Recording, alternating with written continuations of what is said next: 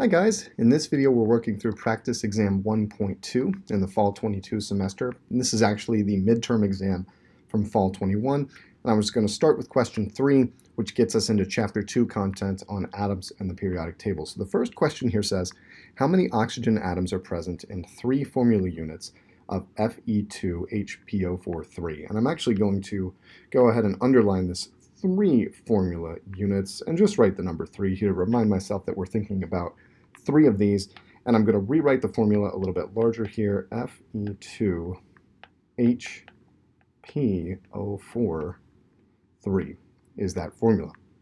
So first let's take a look at a single formula unit of this ionic compound. We've got HPO4 anions in there, HPO4 2- anions, and the number of oxygen atoms within each of those anions is 4.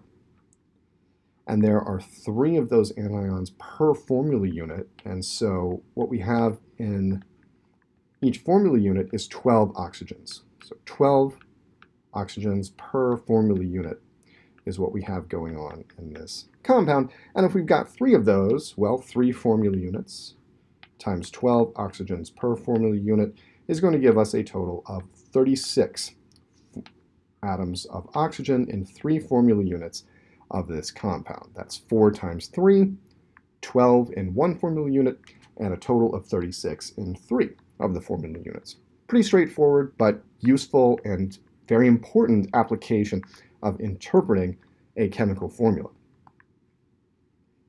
In question 4 here, we're asked which statements are true regarding an atom with 11 protons, 12 neutrons, and 10 electrons. Select all that apply.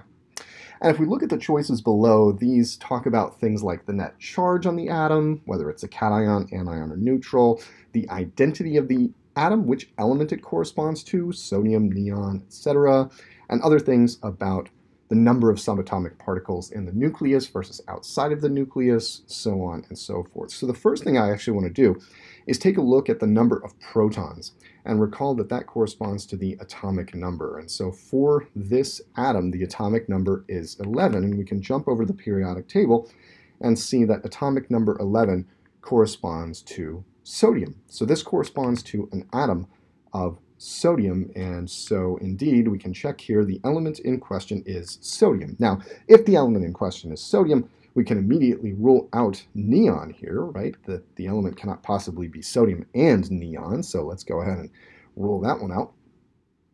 If we look now at the number of protons versus the number of electrons, protons are positively charged, subatomic particles, electrons are negatively charged, and so we have an excess of positive charge in this cation.